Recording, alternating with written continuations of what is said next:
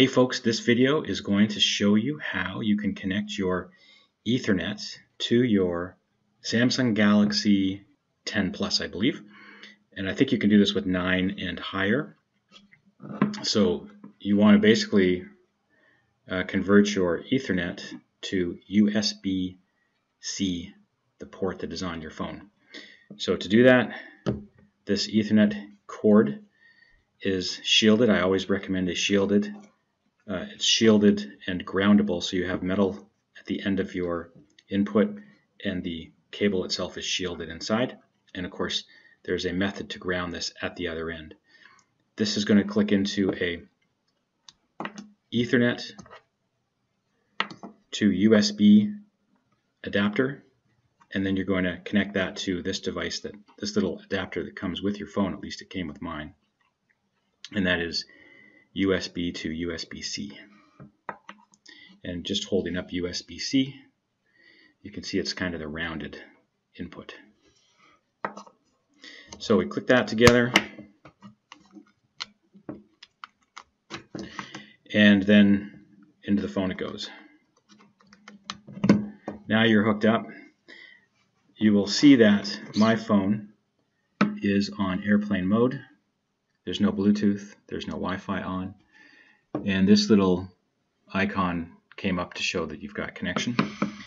So if we go to Google Maps and search an address, you can see that that has come up. And if I go to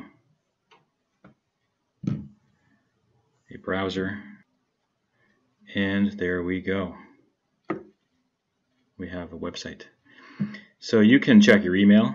You can search on browsers. What you cannot do is you cannot text or call. You do need cellular for that.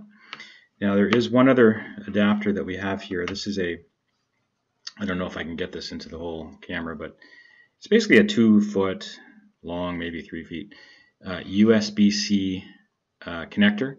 And so basically this little adapter that came with your phone just plugs into that, and then this makes the connection to the phone, and then you just have a longer leash that's more flexible depending on your Ethernet.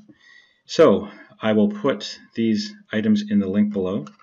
This is the Amazon, it's upside down here, but this is the Amazon Basics Ethernet to USB adapter. I've also found it to work with the J5 Creative. I'm sure there's others that it works with, but I think Ugreen as well. I've had more luck with this one in terms of longevity. And then here's one called Pluggable, and I recommend this to people with iPhones. Because this was my first go-to, these two adapters, I never used this with a Samsung or an Android product, but I would expect it works. However, when you buy these things on Amazon, you can always return them if it doesn't work with your outfit. Thank you so much for watching.